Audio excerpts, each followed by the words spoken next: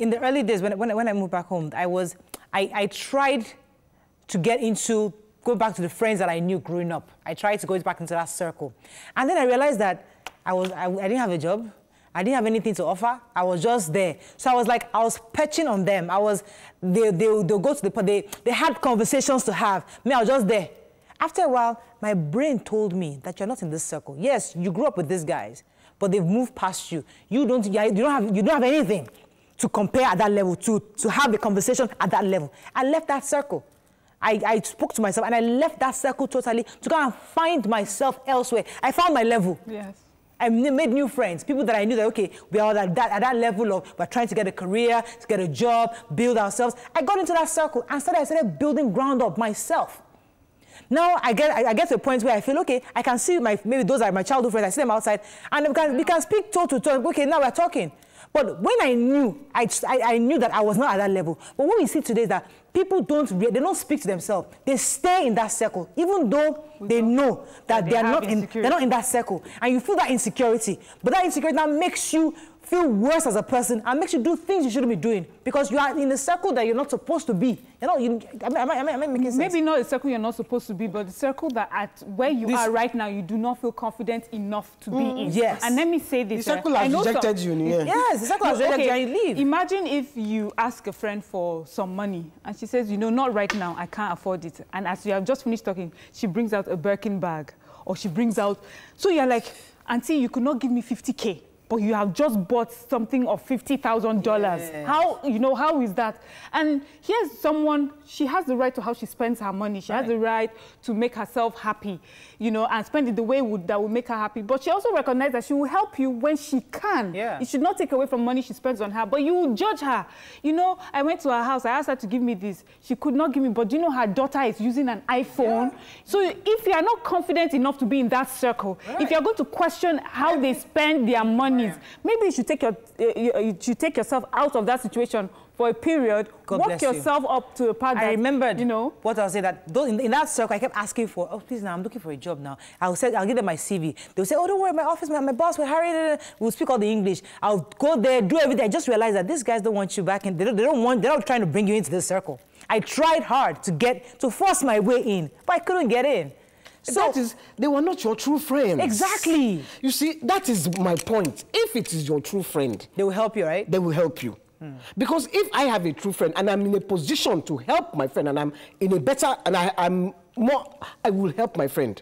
Because I will not want to see my friend down. When my father was growing up, my father came from a middle-class background. They had people that had money to go to London to school.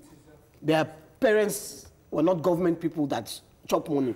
They went to school. My father's mother was an industrialist. She was a hard worker. Anyway, he was in school in London. But the kind of person my grandmother was, I will give you money. You will just have the basic, bare necessities. All that jollof, you're not going to have it. So their clothes were the oldest clothes. But my father was handsome. So he got all the babes. He got all the babes and he was everybody, fella. Even though he wasn't popular. He came back, he became popular, he had money. His house was burnt and then he got broke. I'm not saying that he was not frivolous at some point. Yes, but he had money and then he got broke. You see my father, you know what I like about him? He didn't let that brokenness not let him go and meet all those his London friends.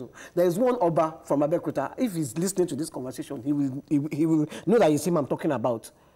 My father, I followed my father to his house to ask him for money. And then I was doing, fella, I need money. Simple as I need money. And that money you must give me before I leave here. I don't have, they have burnt my house, I have nothing. And that guy, he knew. I met him a few years ago. And he said, your father was my friend. And I just thought to myself, I don't know if you know that. We were there. We were there when my father was asking you. My father did not let the fact that he didn't have deter him from going to meet those his childhood friends who had the money. Because the guy had money now. I have a friend that excused herself from my life when things changed, which I understood. I mean, we're both single, we used to hang out, do stuff together. I got married, I moved on with my life, I started having kids. She just stepped aside.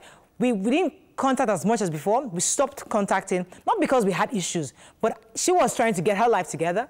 I was doing my own life, but if we needed each other for anything, we knew how to reach each other. But now she's at the level where she feels that, okay, Muriel, we can have a conversation. And recently she came back into my life a couple of years ago, and the friendship is there. Now, it's not as if we went apart, but we went looking for life. Life found us where we were, and it drew us apart. But because our values are still the same, we are still the same people, somehow we came back together, and we are still friends. So the point is that if your values are right, regardless of where you are, know where you are per time. If you're supposed to be in this friendship, be there. If you feel you're not comfortable as a person, that you don't feel that confidence in this circle, excuse yourself, leave. I wanted to give my father as an example. When my father had money, he was banging. Well, he had friends. Every day you go to his house, there are people. Yep. Well, when they bought his house and he became broke, not one of them called him. Not one. Called, not even visited. Not visited, nothing. That was when he sat back and looked. So I didn't have friends. Yeah.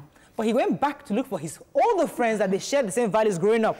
I was able to ask them. No, he went to ask them for money. Yes, but at least he looked for him. But he went to go and find them now. Yeah, because he was broke.